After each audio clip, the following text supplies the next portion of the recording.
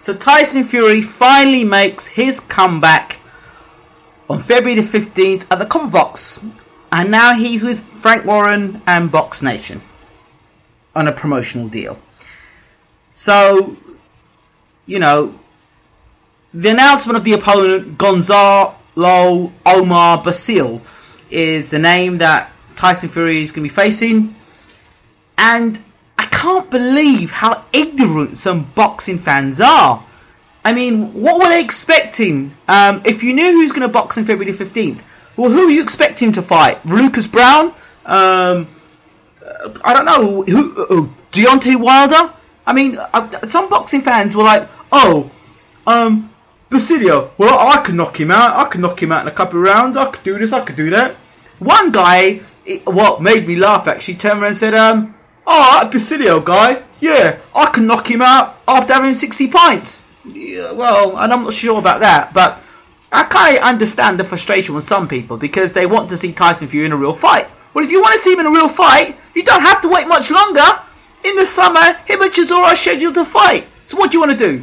Have Tyson Fury fight a fight without him really being out of the ring for about a year plus, and then have him come back and fight Chisora straight away? What do you want?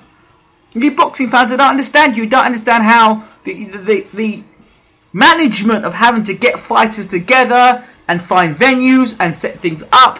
Remember, Tyson Fury was leaving Sky Sports and then coming across to being with Box Nation. All that whole thing, a scenario. So, come on. Get a guy a break. He's going to fight Chisora as soon as he comes past Mr. Basile.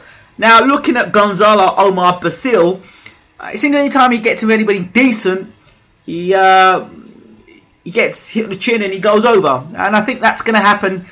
Peter Fury is talking about an opponent that would have given Tyson Fury rounds. Well, I suggested if they were going to look for an opponent, someone like Tony Thompson would have been a very good opponent to fight.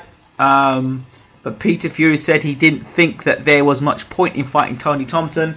I disagreed with Peter. I thought it would have been an excellent fight. Plus, there's history between Tony Thompson and Tyson Fury. I think that would have been a good fight.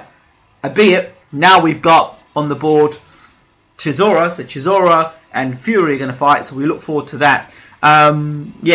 In terms of opposition and Basile, if it's going to be an exercise where Tyson's going to get a few rounds under his belt, can't see it happen with this guy Gonzalo. This Gonzalo, he's like a statue.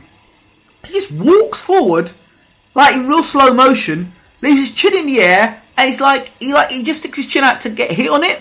I understand the guy. I don't know. I think the most colourful thing about him is his tattoos, but he's going to get knocked out. He'll get knocked out inside 3 rounds, if that. As soon as Tyson hits this guy in the chin, it's over. I'm sorry. I think Spritzker, I can't remember the guy, Arthur, who's fighting Bryant Jennings on Saturday night. But he knocked out Basile in a couple of rounds. A former Tyson Fury opponent who got knocked out in 5 rounds, done him in the first round, Basile in the first round. So, it's just to get Tyson out and get him back into the routine of things. But I would not say that Basile was any form of a warm-up for Derek Chisora. So, Basile doesn't move anywhere like Derek Chisora. He has no head movement like Chisora. He doesn't move his feet like Chisora.